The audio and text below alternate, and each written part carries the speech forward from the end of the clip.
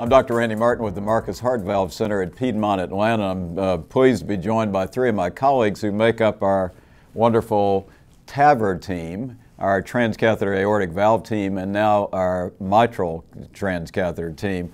Chris Maduri, who's an interventional cardiologist, Vivek Rajagopal, who's also an interventional cardiologist, and Jim Counton, who's the cardiac surgeon on the team. And you guys have really done have done a lot of really neat things, but we're going to talk a little bit about transcatheter mitral valve and valve. So Chris, tell us a little bit about this particular patient. So this was, Randy, thanks so much for introducing us here. This was really a pleasant 83-year-old female who was sent to us in our clinic who had really been struggling for a period of 6 months to a year with progressive heart failure. She's known to have an infarct-related myopathy with an EF 30 to 35%. And another very relevant history to this is she had had a 29mm Carpenter-Edward valve placed in 2004. And it was thought that this actually may be an etiology for worsening heart failure since degeneration of this tissue valve. So this valve's about 11 years out. Exactly. Okay, and so Jim, I'm sure she was probably, so we know that we're going to show some echoes. So our echoes showed that the valve was both stenotic and regurgitant, but I'm sure you were sent this patient, say, would you operate on it? What was your evaluation? Well, you know, she had had surgery before, so this would be a repeat sternotomy. She was quite frail. Her left ventricle was not normal. She had LV dysfunction. And combined with her age, you know, we felt that her surgical risk would be high risk. Pretty staggering. Yes. So you guys, Vivek, when did you guys start thinking about doing a valve in somebody like this? Was this, you'd been thinking about it for a while, or did she seem like it was the best thing for her, so she was an ideal candidate? We really had been thinking about it for some time, and you know, the thing that's profound is how frailty drives surgical risk, and the surgeons have known this for years. Her case, she was very, very frail. We knew that reduced sternotomy was going to entail an excessive risk, and we know that transcatheter technology now has really been refined and been applied in this scenario a number of times, and we felt that we could be successful at this. Okay, so let's take a look at this and see. So I'm going to show you her TE in the cath lab. This was very restricted bioprosthetic valve, severe mitral regurgitation, and stenosis. Here's a transesophageal, mid-esophageal view at 0 degrees, so a very stenotic looking tissue prosthesis. And then you can see here that she's got both stenosis and regurgitation, mitral regurgitation. And interestingly, her mean gradient is cut off a little bit at the top of the screen, was under general anesthesia, and a blood pressure of about 90 was 11 millimeters of mercury. And this is a 3D, which is really kind of cool. The left panels are from the left bottom is from the atrial surface, and the right bottom is from the ventricular surface. These leaflets, Jim, you've seen a lot of these leaflets, haven't you, in the OR? This is sort of what it looks like, right, in these valves. Is that correct? It is. The tissue type makes a difference too. The pericardial tissue valves tend to be stiffer and more stenotic, whereas the porcine valves, we often see torn commissures, so we see leakage of those valves. Okay, so this is sort of what you would expect here. Yes. So Vivek, tell me a little bit, and Jim, you guys, or any of you, what are you doing here? This is the foro. So one of the things in terms of placing the new valve is you use the old valve as a landmark. Okay. When we start, we do scout films with fluoroscopy, and as you will see on the later images, what we're going to do is trying to get the prosthesis in line so that when we put our new prosthesis in, we can very precisely place the transcatheter valve relative to the old valve. And in this view here, there's a hemostat in the right lower This guy right corner. here, that's the hemostat. And we haven't made any incisions. So this yet. is on the outside of her chest. It is. We haven't made any incisions yet, and we're just marking the apex so that we can place a 1 to 2 inch incision over her left ventricular apex. And then this is the sewing ring of the current degenerated valve. So you're trying to look at a relatively straight approach into that? Yes, what we actually see there is the frame of the valve, and as Vivek mentioned, it makes for a very good marker, gives us good landmarks. Okay, so let's go forward here into the next one. So this was going back to the TE. So Jim, this is a transgastric with the TE probe. So this is our left ventricle. The valve is up here. So you've come in at the apex and are looking like you guys, and I don't know whether Jim was doing this or which of you guys was doing it, but you look like you're lining up to cross the valve, and then we'll go back to the fluoro here. Exactly. So Chris, what's happening in this particular situation? So we're fortunate to have spoken beforehand with several centers with experience who explained to us that it can actually be quite challenging, conversely to maybe the transapical aortic approach, to get the delivery system across the bioprosthesis. So in order to kind of ease that, we actually put the sheath directly across the bioprosthesis and then pull back the sheath with the prosthesis across the valve already in order to ease the placement of the valve, really coaxial and getting it across alone in this angle. So that's what we're doing here, is have the whole system across the valve. And for our viewers who are not as adept as you guys, so this is the sheath that's across the valve, Exactly. Correct? So this is into the left atrium. Exactly. Right? So exactly you've right. come in. So then let's go forward here. So this is actually now back to the 3D TE. Bottom left is the left atrial view, and this looks like it's probably the sheath coming across. So you're in position there. Exactly. Okay, then let's go back to the fluoro images. So what's happening here, Vivek? This looks like, is this the crimped Sapien XT valve? Right, so that's the Sapien XT valve. It is in the left atrium, and we are retracting the sheath. We're preparing to be able to deliver it and deploy it.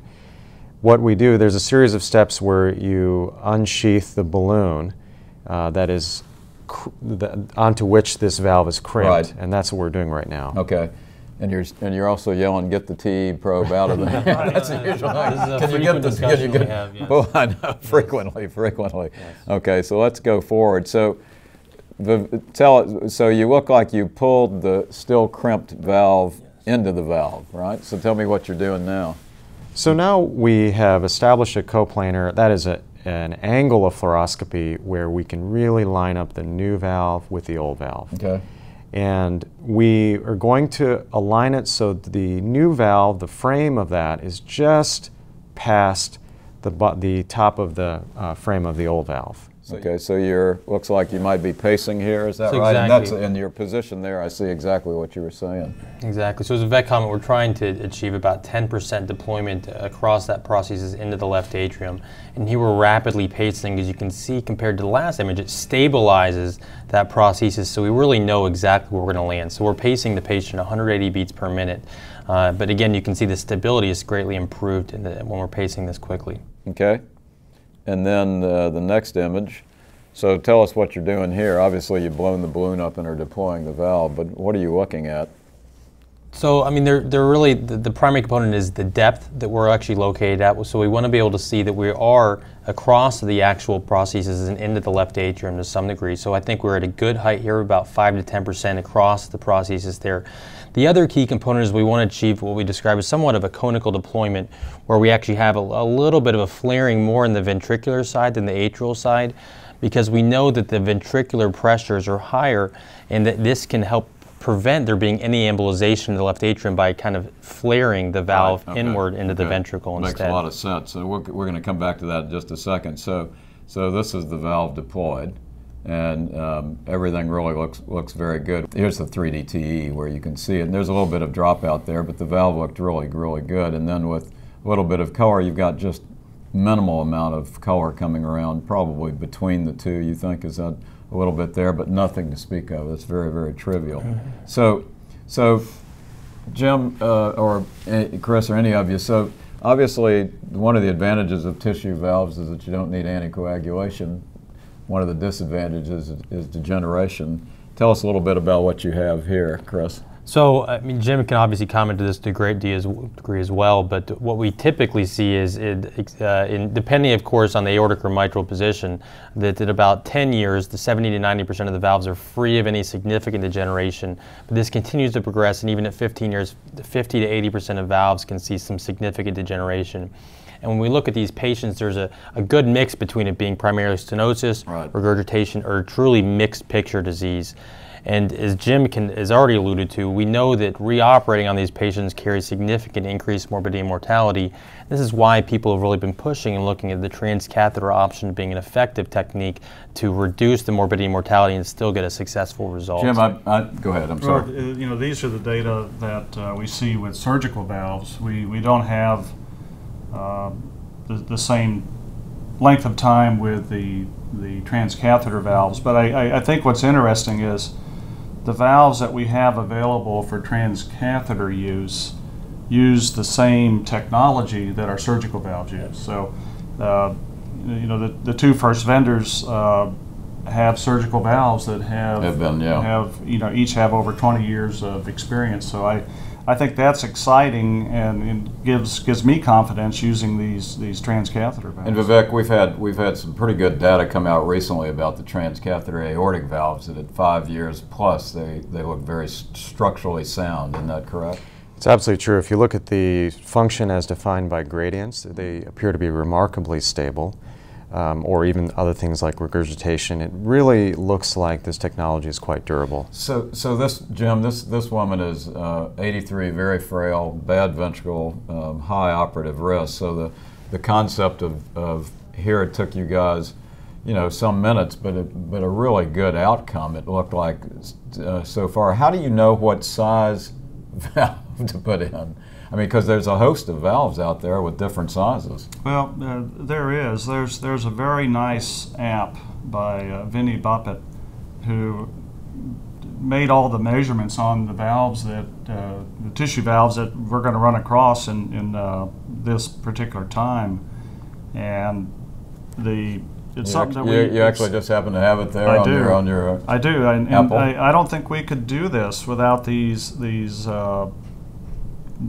information. It's pretty cool. I don't know if you could see it. We won't hone in on it. This is the transmitral valve. So we look up the manufacturer.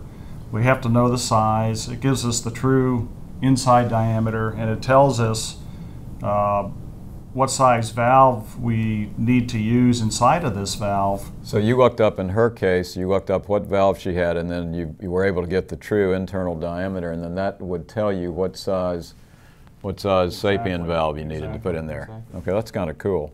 And then, Chris, this is what you were, or Vivek, this is what you were talking about, where the mitral valve in this position is a little different than the aortic in many ways, isn't it? Absolutely, absolutely. So again, as we kind of mentioned, we know that the mitral valve faces a higher closing pressure than the aortic valve does because of the forces generating during systole. And because of that, there's an increased risk of embolization of a valve being placed in the mitral position. Sure.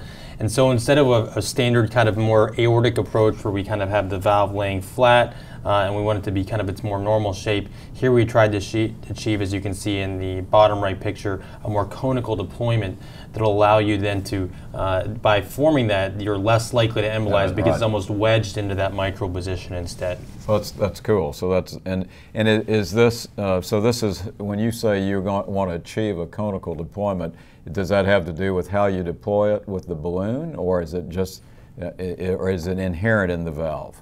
You understand what I'm saying? I think if you position it correctly with respect to the old prosthesis, you will achieve that. So you might imagine that if you were more 50-50, right, it would be more of a rectangle versus this cone. Okay. So 1 month out, take a look at her. This is the transthoracic view, the apical four-chamber view. There's the valve. Here's the left ventricle. LV function actually looks good. Left atrium.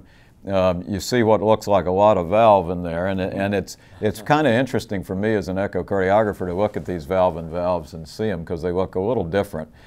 This is, while you would say, gee, is there something, are you narrowing the LV outflow tract? As I'll show you, you're not. And then with mean gradient across this was 5, so you've got actually, so you've half the mean gradient.